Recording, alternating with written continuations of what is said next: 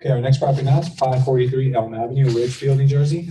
This is another Cape Cod style home. This one appears to be a single family with 1,416 square feet. Let's go ahead and see what else we have. All right, so it's confirmed that it's a single family, 3-bedroom, 1.5 bath. The garage, there is a garage on this property, has central air as well, and the home is being sold as is according to what the MLS stated, so I'd be careful with the condition of this one. Taxes are $8,330 per year. The after repair value is about $390,000. You may want to budget just under 70 grand for repairs, and the rent for something like this could be as high as $3,000. Nick? Okay, so this mortgage is in 2005 for $264,000. The unpaid balance is $232,000.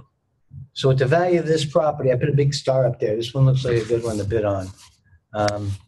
They usually will not go above the balance that's due because, again, the bank just wants to get their money back if they can, and they don't want to own the real estate. So they're not going to pay more than what's due with their judgment. So if this is $232,000 and you can grab it at that for the value that he's showing that it's worth, I think it's a good deal. Taxes are $6,800, and just make sure that they're paid up to date and there's no tax certificates.